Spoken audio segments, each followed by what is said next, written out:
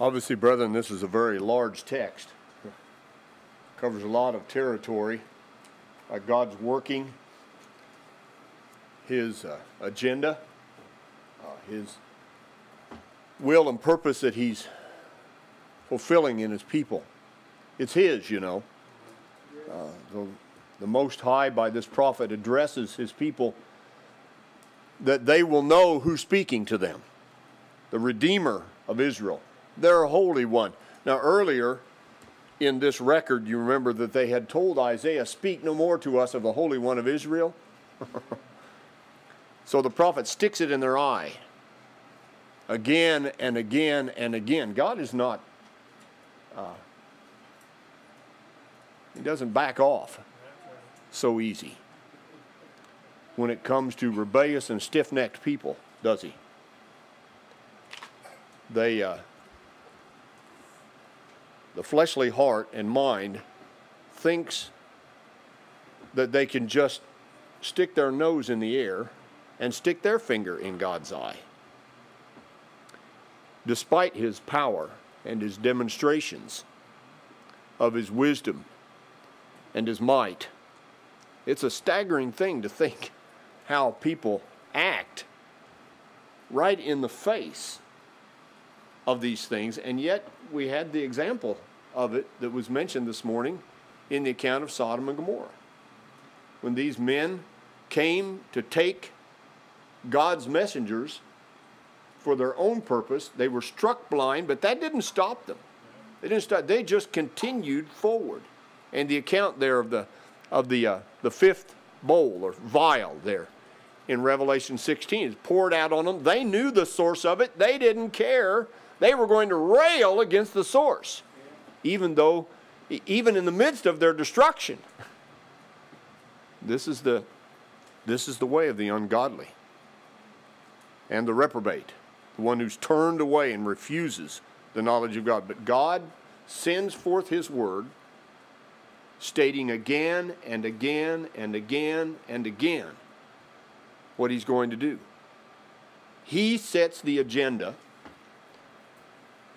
and then He begins to unfold and execute what He has appointed of His purpose, the object, the target, if you will.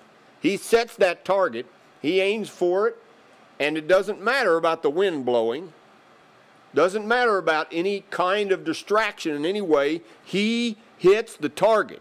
And He's done this again and again and again and again through the centuries. His word does not return to Him empty. It accomplishes the purpose for which He sends it. And it doesn't matter if the hearers won't listen. Doesn't matter at all. It's staggering when you think about the enemies of the Savior sitting there in His presence in Jerusalem, these men whose whole lives had been devoted to the study of the Word of God, and they were so hard, they would not bend the knee in His presence. They would not yield their hearts and minds in His presence, even when He told them parables that they knew He was speaking about them, that they knew condemned them in all that they said and did. They would not yield. They just set their foreheads against Him. They set their stiff necks until they were broken.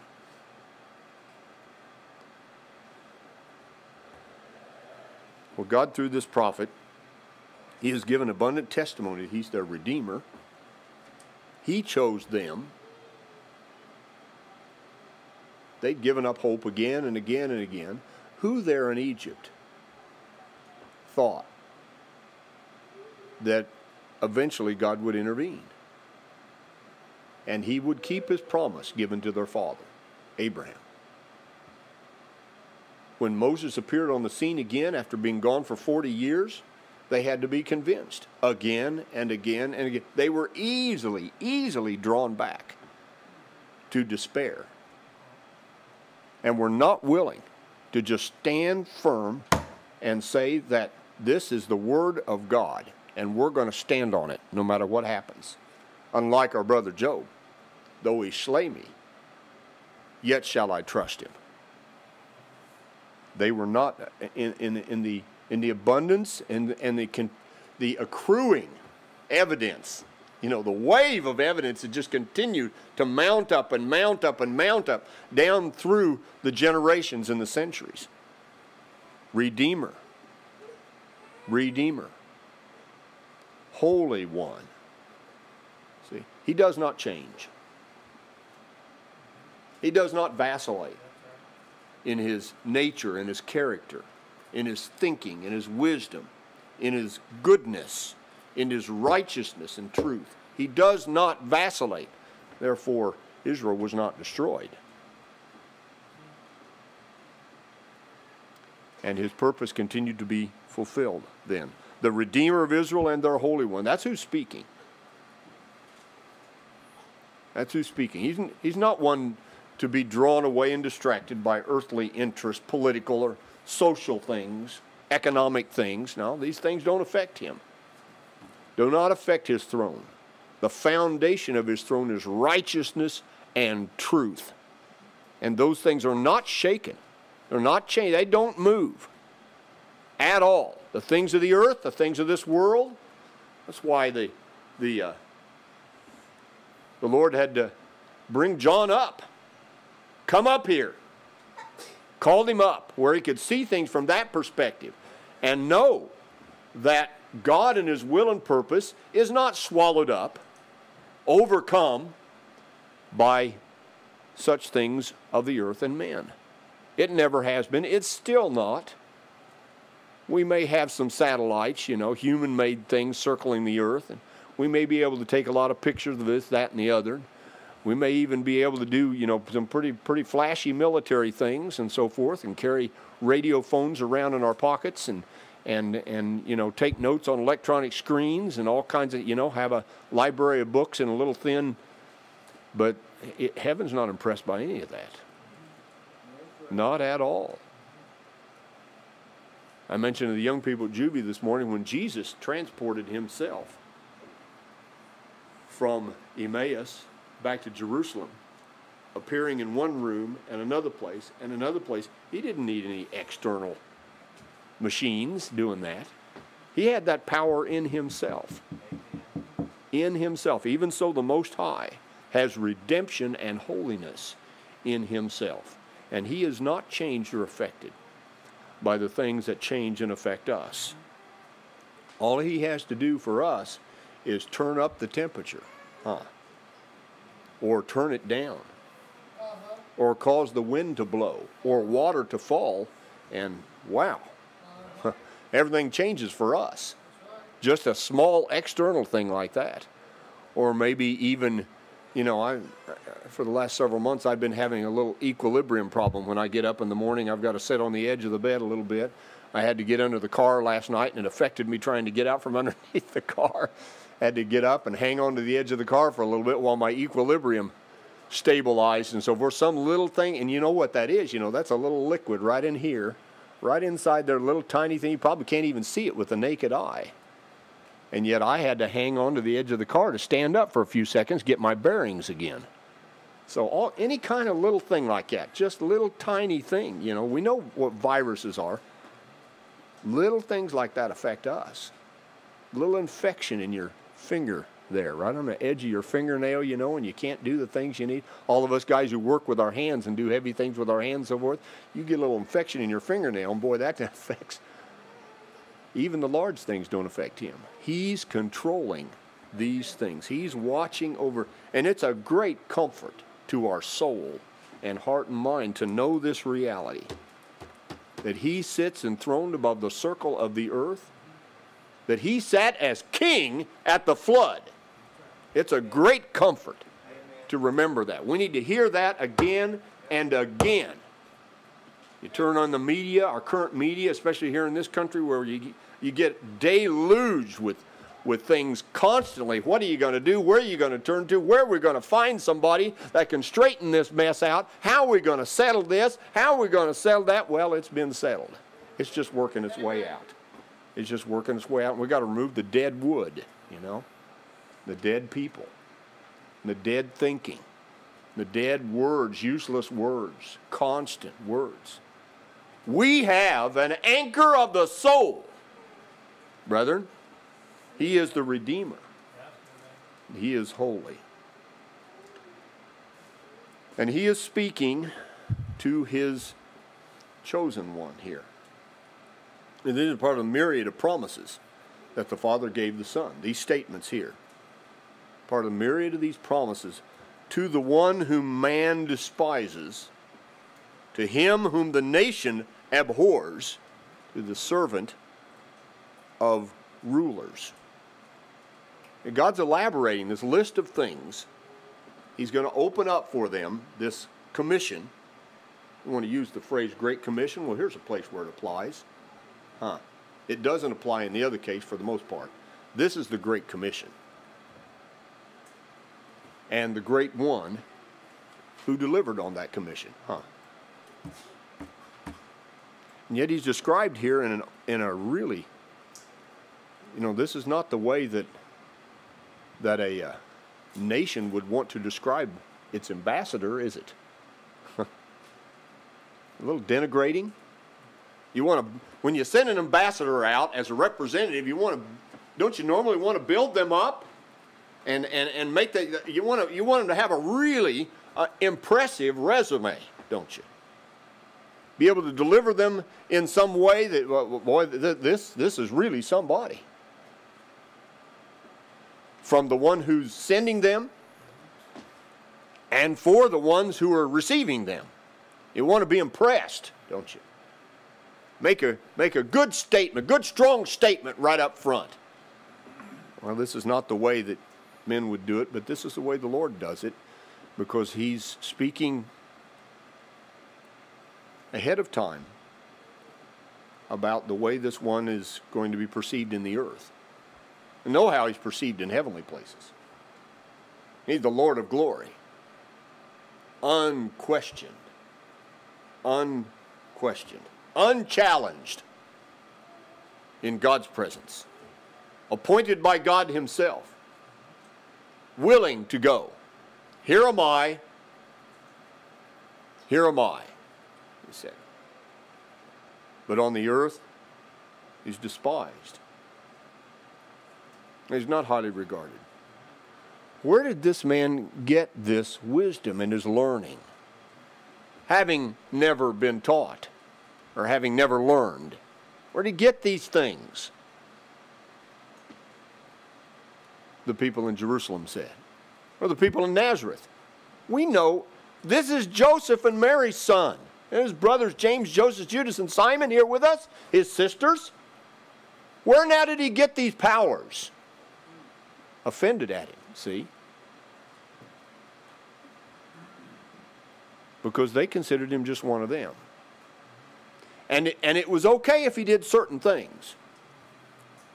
Physician, heal yourself, see? But he refused that for them, didn't he? He didn't do many great signs among them because there was unbelief. They were not willing. He knew what was in their hearts. He spoke to them about it there in their own synagogue. Right, talk about a finger in the eye. Stood right there in his hometown pulpit. Read the text to them. Announced that he was here in fulfillment of it. And for a little bit there was some good reaction, but it didn't last very long, did it? And he made sure it didn't last very long. He spoke in a way where they knew they had to make a decision. Things were not like they had thought. The circumstance was not like they had thought, and so they despised him. And they took him, drug him out of the city, or through the streets and out of the city, in order to assassinate him, to execute him. We'll just see about you, Jesus. And he walked right through their midst. Now, we don't know how that was executed. He just did it. And there was no execution by them that day. Jesus was the one who executed his will. But he was despised. He was despised in Jerusalem. He was despised in Capernaum. Sooner or later, everywhere he went, after the height of his popularity, or about the end of the latter part of the second year of his public ministry, everywhere he went, he was despised more and more, except for those who were willing to believe the testimony that God was giving in him. They didn't despise him, but the others did. They abhorred him even. They got to the place where they abhorred him. God's wisdom is such that he can speak ahead of time, so that we will know this is no surprise to God. Whoops! You know, men would say, whoop, that's not working out like we thought it would, is it? No, it's working. It worked out exactly like how God intended. Precisely how God intended. Now, of course, the hearts of his disciples were broken, because for a while it looked different, didn't it? Even among the people themselves, let's take him and make him king. Why, he's fed all of us with this little bit of food in a basket. Look what he can do. This is what we need. But he sent them all away. He just dismissed the crowd, took control, and dismissed them. That was not the way it was to be. He was not going to rule by popular demand. He was not going to be voted into office. That's not the way the kingdom of God works. God's kingdom works by appointment. Sovereign appointment. By the Most High. Only. He does not leave those decisions, those kinds of decisions to the people. He may let the people decide certain things. You know, little bitty space right here about so big where you get to make a decision. But not the primary things. He doesn't at all let them make those choices. He makes those choices. And then he delivers. And then men must choose if they will yield. Will they bow? Will they follow? Will they surrender? Or will they stiffen their neck and harden their foreheads? To him whom man despises, to whom the nation abhors, to the servant of rulers. He was, you know, the servant of rulers. He revealed things to them. Some were not willing to listen. Even in the history of God's dealing with men, some were not willing. Pharaoh was not willing to listen. Sennacherib was not willing to listen. Belteshazzar was not willing to listen, even though Daniel stood there and said, you knew these things, reminded him, you knew these things that happened to your father. He listened. He sent out this worldwide decree that the Most High rules. And he sits in places of authority whom he chooses. See, Nebuchadnezzar knew that. He understood that you can be taken out in a moment.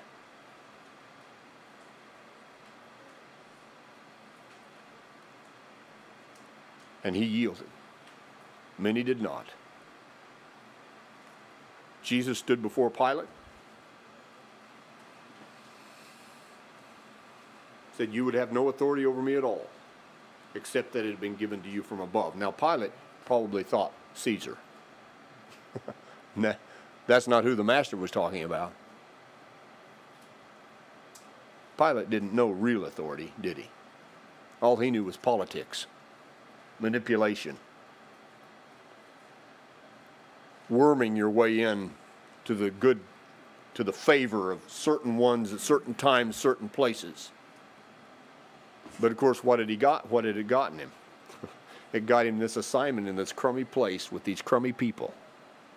You know the history about Judea and how often the Roman governor would assign somebody there that he wanted to get rid of anyway, because he knew how he was going to be treated when he got there. He knew the trouble he was going to have managing and governing those people. And so often if the Caesar or others in authority in Rome wanted to get rid of some guy in a convenient way, they'd send him off to Judea, and either the Jews would get rid of him themselves, or they would cause such trouble that they'd be able to that Rome would be able to eliminate him then very easily without any embarrassment, especially if he was somebody who was a part of a certain family with certain influences and certain connections and so forth. You couldn't easily get rid of a person like that in Rome, but you could someplace else. Now here was Pilate, and now this religious controversy with this man who'd been in and out and up and down around Jerusalem for months, 3 years, some 3 years now, and here he stands before him now. And even when Pilate says, "Don't you know that I have the authority?" He says, "You'd have no authority." Now that's, if Pilate had a sensitive heart, he would have yielded to that. He was in a place where he could learn about the Most High. Cornelius learned, didn't he? The other centurion in Caesarea, or in Capernaum, he learned, didn't he? He built a synagogue for them. He yielded himself to the Galilean, didn't he? Came and bowed the knee. "Just speak the word, my servant will be healed." Cornelius yielded himself. Heaven testified, your alms have come up as a memorial before God. Because he was yielded. He loved the truth. See? A servant of the rulers. Kings shall see and arise. Princes also shall worship. Of course, there's no record of any such thing when the master was in the earth. Not earthly authorities, not earthly kings or princes. But those of heavenly places did, didn't they? Angels served him and ministered to him. Principalities and powers of wickedness in heavenly places, they trembled in his presence, threw themselves on the ground before him. "What do I have to do with you, Jesus, Son of the Most High God? I beg you, do not torment me," this authority and power said. They acknowledged again and again who he was, didn't they? Because of the Lord who is faithful. God was fulfilling his appointments and his commission in this one. And it didn't matter. It didn't matter how men reacted. Of course, God would have his own. There would be those who would yield their hearts and minds. His word would accomplish. His word would find good ground. It would be planted and grow downward and upward and yield the fruit that God intended, the good fruit that God intended. He was chosen and supported by heaven in his words and deeds, and those were the public seal of his authority. He cleansed the temple the first time. They said, "What sign do you show us?" He said, "Destroy this temple and I'll raise it again in 3 days." And John gives us the interpretation of that. He was speaking about his body. That was the seal of his authority. This is what the Apostle Paul declared there in Athens. God has given proof of these things by raising him from the dead. The resurrection is the proof. It needs no proof. The resurrection itself is the proof of God's choice of him. God spoke this testimony, of course, of his own mouth 3 times. Twice in the hearing of believers. "This is my beloved Son in whom I'm well pleased." Later he would add, "Listen to him." And then finally there in Jerusalem, when Jesus spoke to the Father. "Father, glorify thy name. I have glorified it and will glorify it again." Many thought it had thundered, others that an angel had spoken. Why, God would not dare speak. God is too high to speak to us, isn't he? Surely that's what they thought. God's voice, God would not speak to, well, he had spoken in the past. He had stooped to speak to them in the past, and he was giving testimony of this, just as Jesus stood outside Lazarus' tomb, said, "Father, I know that you always hear me, but I spoke these words that those who hear may know." And then God gave that testimony when Lazarus came out of the tomb. Gave the testimony then. But Jesus works in truth and righteousness, wisdom, goodness, faith, hope, and love that he delivered to his people. So he delivered those things. The disciples knew. The women who followed and ministered to his needs, they all knew. Mary and Martha, they knew. You are the one. You are the one. We've come to know this. And then he opened up even more. I am the resurrection and the life. He who believes in me, though he is dead, yet shall he live. Do you believe this? Yes, Lord. Though they did not yet know the extent of those things. They just believed. They just hung on. Lord, to whom shall we go? You alone have the words of life. Though they did not yet know the fullness of those things, they hung on. They stayed around and waited until he delivered more fully to them, which he did. Till he guided them in the right way that they should go, which we don't know. But that's his business. He guides us in the way, doesn't he? It's his ministry. It's his work. No work of God ever failed by him or at his hand. Every manner of disease, commanding the earth, storm, food, fish, tree, and even at the point of his greatest weakness, he tied up the strong man and took his captives, didn't he? Destroyed him who had the power of death. Destroyed him at his weakest point. Took the key, if you will. Took the key to his prison house. And took captivity.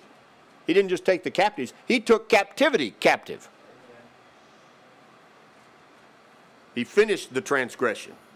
He made an end of sins, made reconciliation for iniquity, brought in everlasting righteousness, sealed up vision and prophecy, and anointed the most holy. He said after his resurrection, these are the words which I spoke to you while I was still with you, that all things must be fulfilled which are written in the law of Moses and the prophets and the Psalms concerning me.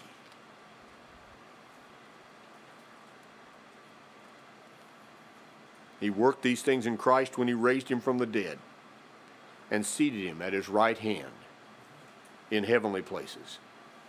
And then the end will come when he delivers the kingdom to God the Father, when he puts an end to all rule and all authority and power. He must reign until he has put all enemies under his feet. He's doing that now. That's the process in which we live, the part of the process of God's will in which we are living now. He's fulfilling those things. Doesn't matter about satellites. Doesn't matter about hyperspeed airplanes. Doesn't matter about sending, rockets to other planets. Those kinds of, doesn't matter about those things. God doesn't need any of those things. What he's working in us will not be deceived by such things. God's agenda in him was fulfilled and continues to be fulfilled. Remember the former things from of old. For I am God, there's no other. I am God, there's none like me, declaring the end from the beginning. See, that's why these words are spoken in this matter. From ancient things that are not yet done, saying, my counsel shall stand, and I will do all my pleasure.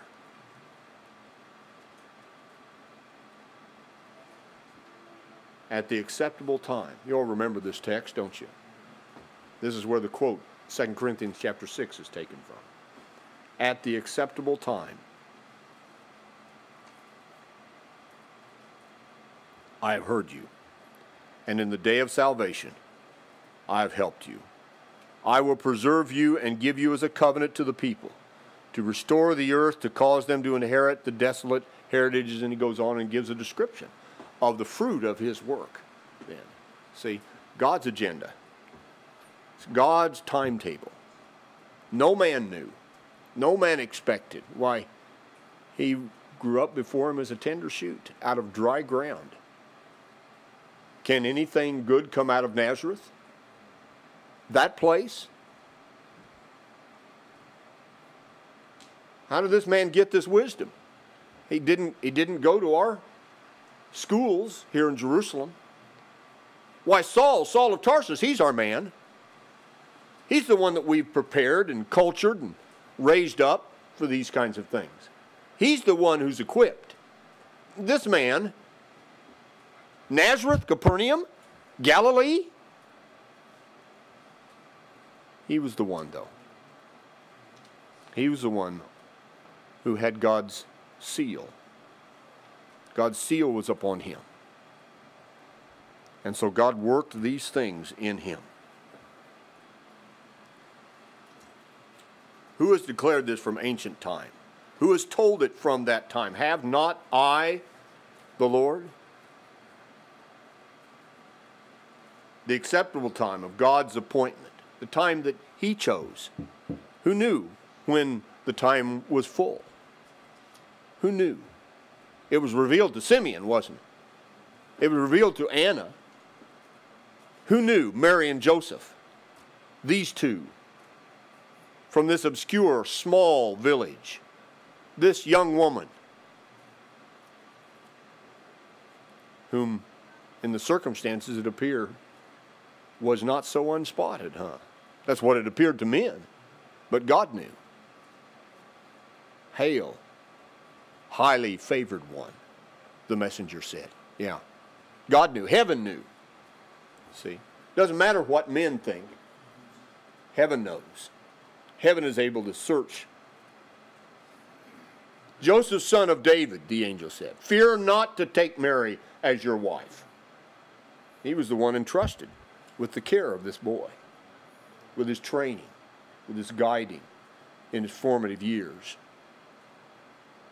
These two, then, were entrusted with the sunrise from on high, as Zechariah called it, at the acceptable time. At the acceptable time. And in the day of salvation.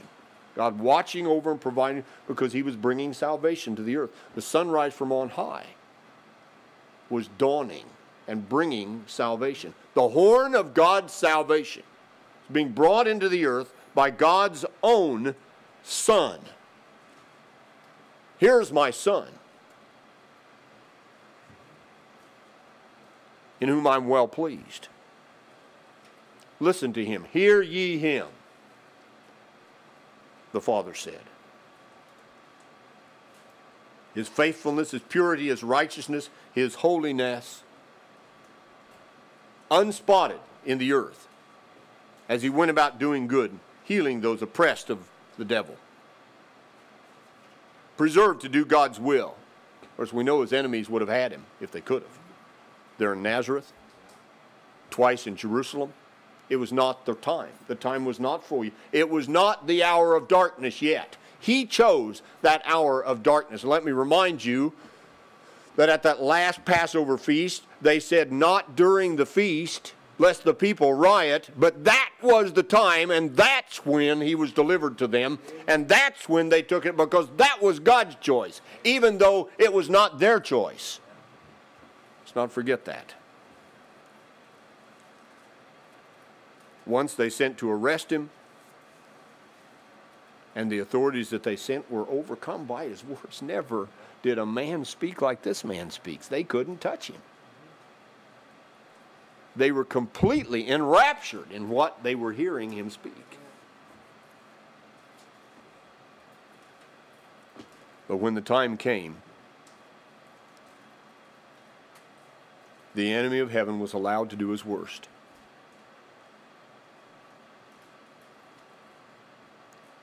From which the Son simply got up and walked out once it was done. He just got up and shook it off. Recovered his life by the power of by his own power that was granted him from the Father. He just recovered his own life, took it up and got up and walked out.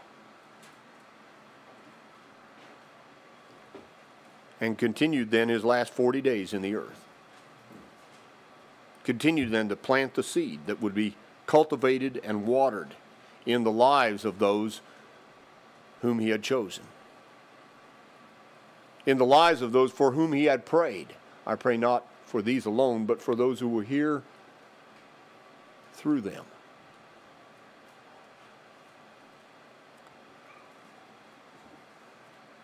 So the prophet speaks words of recovery and provision for God's own people in the earth. That you may say to the prisoners, go forth. That's what he said, didn't he? Set Peter free, set Paul free, had authority and power over all of those things, to give and receive at his will, to direct, to raise up, to open up, to protect and provide for, even in the midst.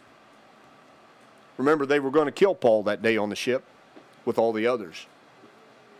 And the centurion said, no, you're not. You're all going to jump on the water and swim for the shore. I represent Rome here. Well, not only Rome, huh? This was God's protective provision for his servant. Now, Israel had seen this provision in strength and wisdom. For generations they'd seen it again and again and again, but they were stiff-necked and hard-hearted. Their foreheads kept banging against the wall. And they just didn't learn. Just didn't learn. There were a few, but the vast majority. Even though they were of Israel, they were not of Israel. And God's agenda included a people who were not a people. A people who had never heard, who did not seek. That's us. We'd never heard and we did not seek, but he had chosen us. He has sent this message to us for us to hear. And it has increased and continues to increase because we're feeding all along the roads. In the pastures and the desolate heights, we're feeding.